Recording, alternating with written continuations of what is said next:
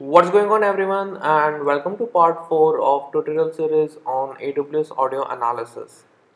In the previous tutorial we have successfully configured our Lambda function which is basically responsible for creating the transcription job, and upload the outcome of the transcription job is that the transcribed file or the transcribed data itself to S3 bucket.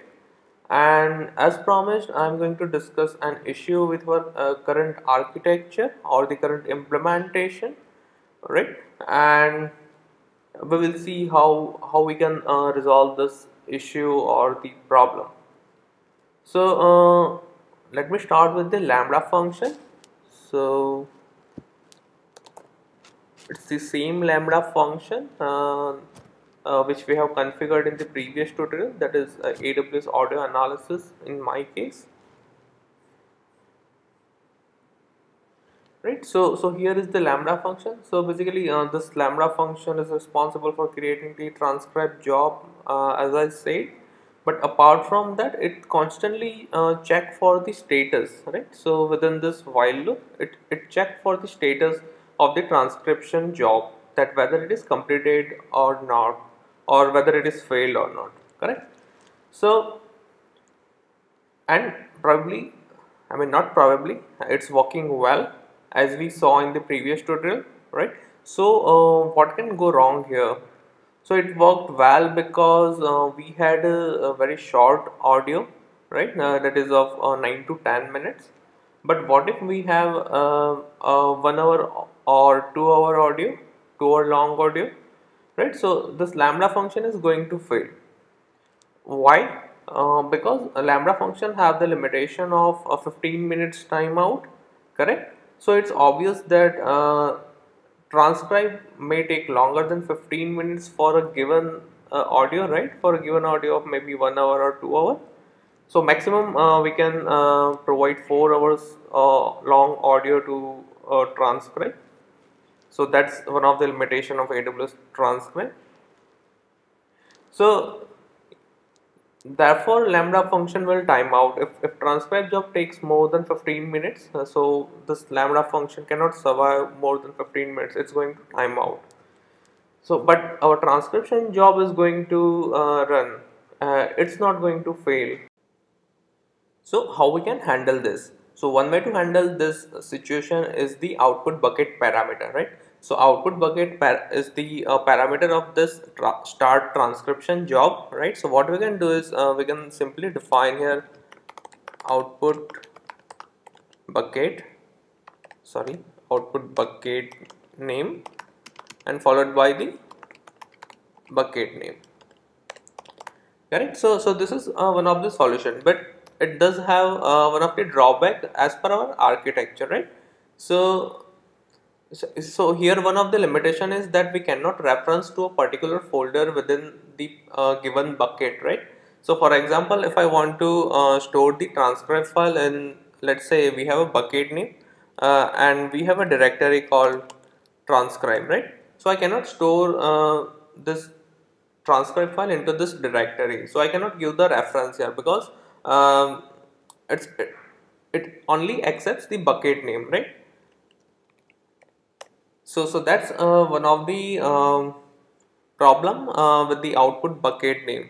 So if we look at the architecture, right? So we are willing to store this file into this transcribe file directory, right? So but as I said, output bucket name does not accept the reference of the particular folder in a given bucket, right? So we can only mention the bucket name. So I'm not sure why, but I think they should add this feature. They should allow us to give the reference to a particular folder, right? So here the solution is to add a new bucket in our architecture and store the transcribe file there instead of transcribe file directory, right? So instead of this, we can add a bucket in here. So let's look at the another approach. So another approach is to configure CloudWatch events, right? So let's have a look at the CloudWatch.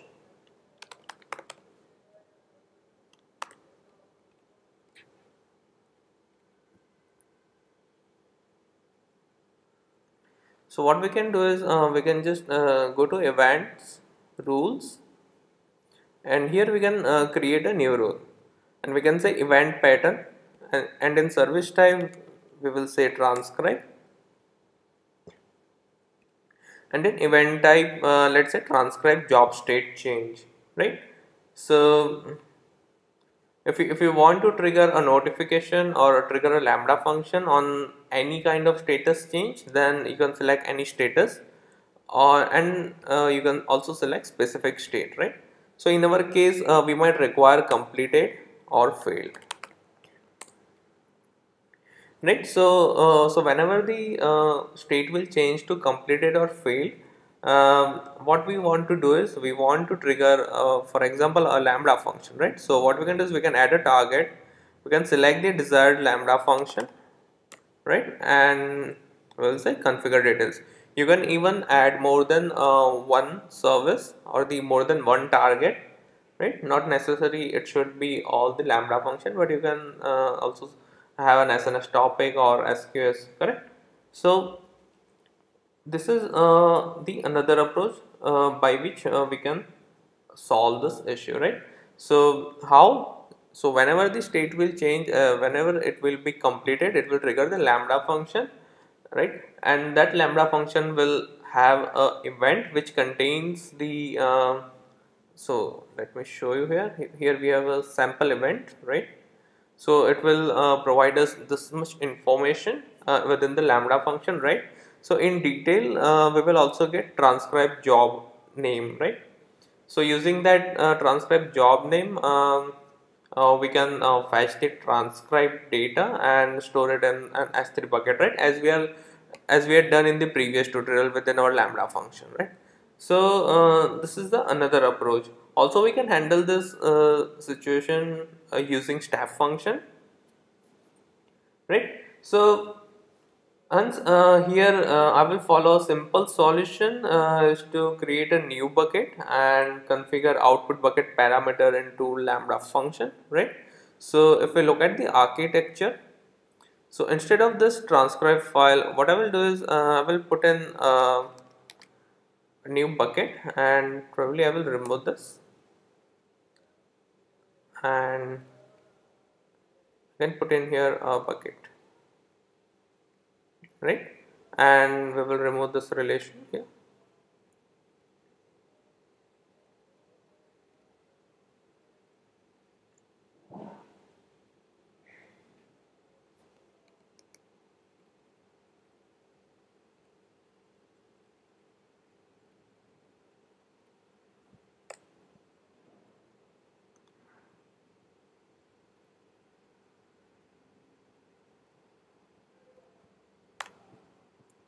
So this is how our architecture will look like.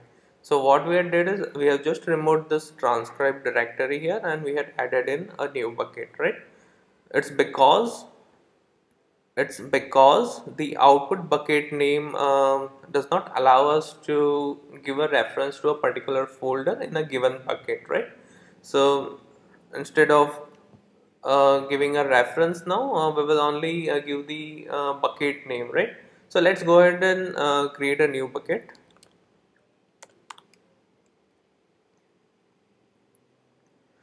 I wonder they should add this feature. It's not a feature, but they should allow an user to add a reference to a particular directory within the bucket, right? So let me create a bucket. We'll say AWS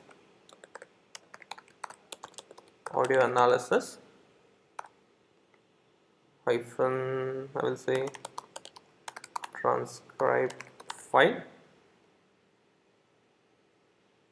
So it says it contains, oh, we cannot put in underscore, we should put hyphen here, and I will say create. So we have this bucket here. We'll simply copy this bucket name, and we can pass this bucket name over here. Now what will happen is instead of storing a file in the this transcript file directory in. So let me show you. So instead of storing the transcript file over here, it will store the transcript file in the bucket that we have just created, right? So now once we have the output bucket name parameter configured, we don't require this, right? So we'll simply remove this, because now the transcribe job will automatically save the transcribe file into a custom bucket that we have a reference to, right? And we'll go ahead and save this lambda function. So it's never a good idea to change the architecture post starting the implementation, right? So you have to consider every single detail before finalizing the architecture diagram, correct? So this was a known issue while I created the architecture diagram, but it's just to give the gist that one should think about such issues that might occur later, right, while designing the architecture diagram. So that's it for now, and we have this working solution, right? So this even is working. So all you need to drop in a file, and it will store the transcribe file or the transcribe data within this bucket instead of the folder, right? And we have also updated our architecture diagram. So that's it for now. And as usual, if you want me to do tutorial on any use case or service, then please leave them below, and I will try my best to come up with the tutorial as soon as possible. And if you have any queries or comments, then again please leave them below, and don't forget to like and subscribe to my channel, and see you next time.